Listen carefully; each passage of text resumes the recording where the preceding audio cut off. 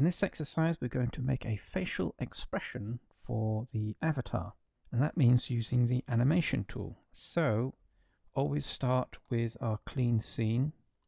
So File, New, General.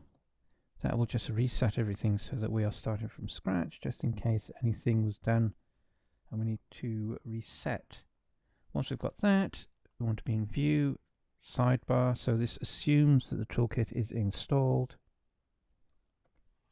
Sidebar, there is the toolkit. Click, and we want the animation tool for this. So click on that, and then on the Append Animation File button. That will replace the cube in the scene with the female avatar. So that's the female mesh. Both male and female use the same skeleton, which is represented in this case, because this is the animation tool, by all these wires, these shapes. Each one of these corresponds to a certain bone or a certain type of movement. So the animation tool itself is basically split into two, although both parts are represented by what we see on screen. So we have essentially everything below the neckline is for making a pose, an avatar pose. So that's a static pose or an animated pose, shaking hands, sitting down, lying down, etc., etc. And everything above the neck is for making facial expressions and facial animations. And that part of the tool is split into two. So what we have are a set of control elements. That's these wires that we can see that control those specific parts of the mesh. So we've got the eyebrows, the eyes, the nose, and the tongue. But the mouth, because that's much more complicated in terms of how it deforms, we can't fit all the control elements into that small area of the mesh. So instead, what we've got is this side panel that shows what shapes the mouth can take. So we've got the different shapes that indicate the type of deformation the controller will deform the mesh into. So if we select the armature, make sure that we are, right now we're in object mode, that's orange outlines. So to use the tool we need to be in pose mode, so we need to select the armature, object, and then we want to be in pose mode. And they'll change color, indicating that we are now in the correct mode. So remembering, everything essentially above the neckline is for posing the face, so facial expressions, facial animations. Everything below is for the torso. And of course, because they are part of the same tool, we can create facial animations that accompany a body animation. But for now, we're just going to focus on the head, the face, make a quick pose. So we're in pose mode. The tool itself, we have these little control shapes as said before, and we select each one of these and move them, manipulate them, and they will move or manipulate or deform the mesh in a particular way based on the control that that element has over the mesh. It's the same for the control elements that are on the head and the control elements that are in the panel at the side. So if we just select one of them, let's select the eyebrow, use the widget,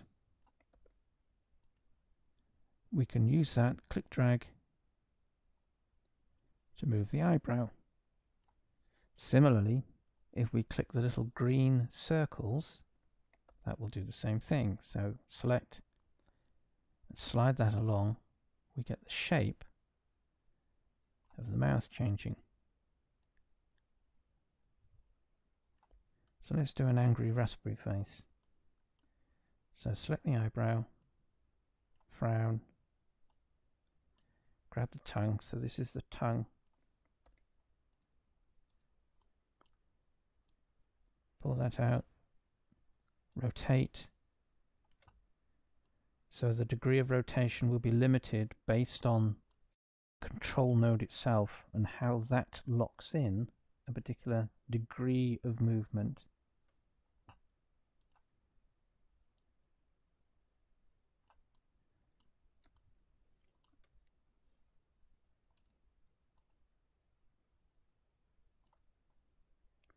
Let's see which one's the cheeks.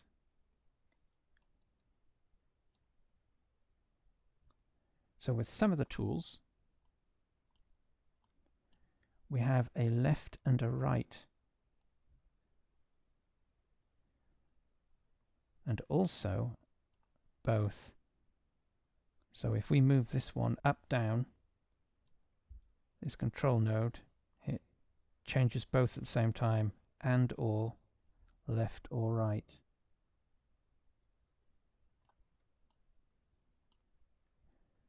Let's make this angry face.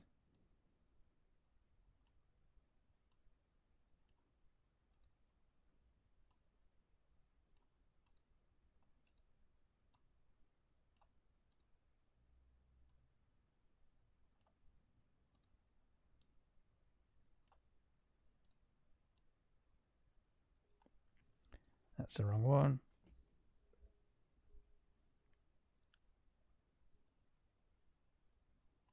So if we make a mistake, what we can do is click on zero bone. That will zero that out.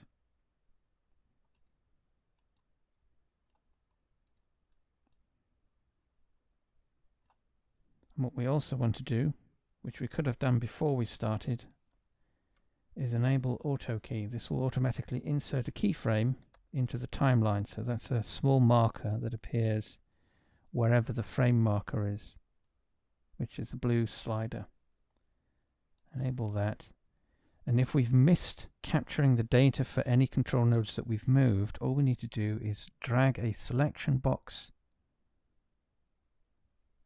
over the elements, selects them, and then shift click, in this case for the tongue.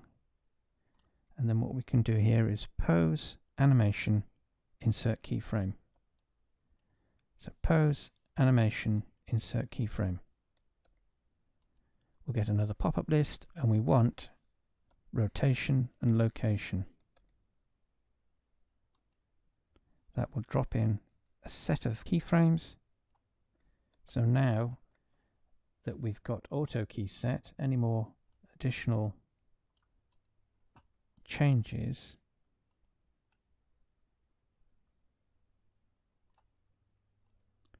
will be automatically marked in the timeline. So that will be our pose. Let's change the math a little bit.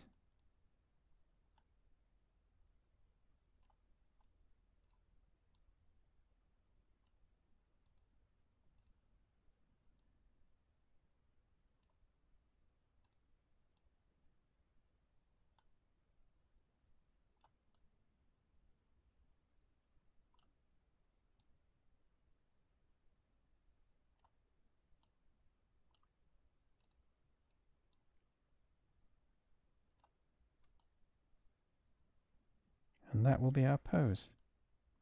So let's just save this. File, save as. So file, save as. We'll call this raspy pose. Save as. And then for a static pose, which is what this is going to be, we want to enable make pose, and that will change the appearance of the timeline. So enable, so it shortens the duration that's available, and this essentially sets up the FBX for proper export import into IMVU Studio. Then we can also rename the animation so that if we are doing several animations and we want them to be distinct and selectable and importable in Studio, because the tool doesn't automatically update the file name, So if we had several animations in different files, every time we exported them, it would export them with the same name, which would override any previously exported poses. So what we can do here is rename the action. Let's call that Raspy. Save again, over the top. And to just export the facial animation, that's all we need to do. So the next step is just exporting. So in the toolkit, we just use the export button. Click that, and the toolkit will do all the necessary jiggery-pokery, creating the necessary data that's needed for Studio, and the FBX we can now import. Let's just save that so we have a copy again, and then open Studio. So in IMVU Studio, you want to create a new project, and to make sure that the animation has exported correctly and is going to work correctly in Studio or in IMVU, we want to search by PID and then search for item 10,945,930, and that will give us the empty mood. So we use this because it's stripped of any other interfering animation sequences that might cause problems. So select, derive,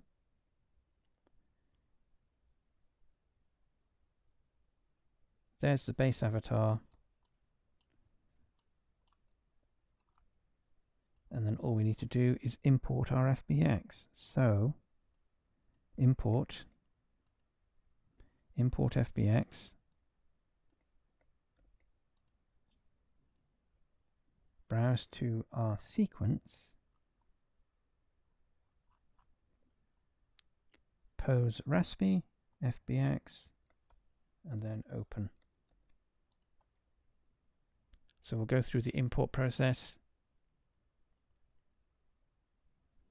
So that's what it's seeing in the file. So set up FBX. We don't need to change this, so that's okay. All this is okay. Skeleton, that's okay. But we do want to disable this because we don't want to bring in any meshes. Leave override meshes, that's fine. Next. No materials. Next. There are our sequences.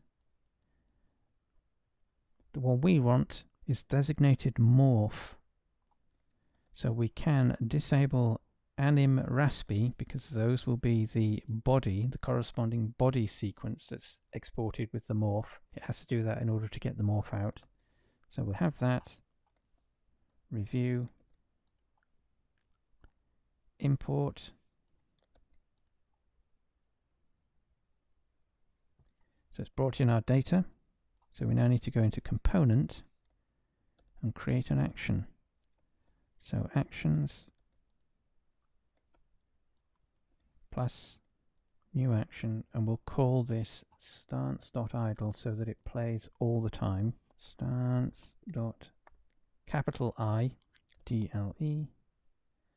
action type, that's going to be avatar. Click ensemble, so the plus button, new ensemble. There is the morph.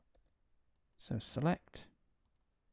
We want to set loop duration from 1 to 2, and then loops infinite, so 0. Everything else is okay. We want disable gaze left untouched, so don't touch that one. And then click apply. Preview. And we should get our sequence. Now, if in doing this, we get the T-pose appearing, that's basically because the sequence has reset the skeleton.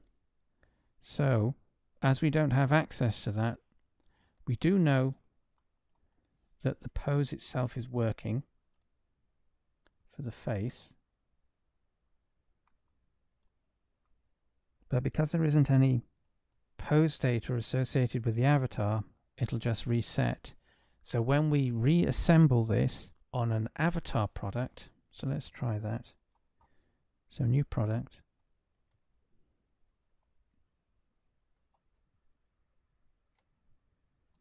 $80 PID female avatar, derive,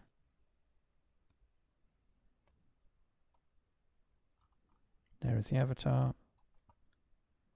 So actions, we want to create a new one completely separate to any of these, so we don't need to touch these. We'll call this stance.idle again. Action type avatar. Ensemble. Of course, we haven't yet imported our FBX, but we're just going through the process. So our FBX would appear, or the XPF, after it's been converted on import, would appear here. So we need to import our FBX. Import FBX, browse to where it is, Raspi, open. We'll quickly go through the process. So again, that's what it's seen in the file. Set up FBX, no meshes, next, no materials, next. We just want the morph, so disable, review. So it's bringing in a skeleton because we are using the base avatar product. Import. So it's brought those in. Component. Actions. So there is our stance.idle, so we can edit that. So we need to add the ensemble. Plus. Click on the list, and there is our morph sequence. So click 1, 2, 0. Apply. Review. And what we may need to do, because this is the avatar, is change the trigger to a word. So preview.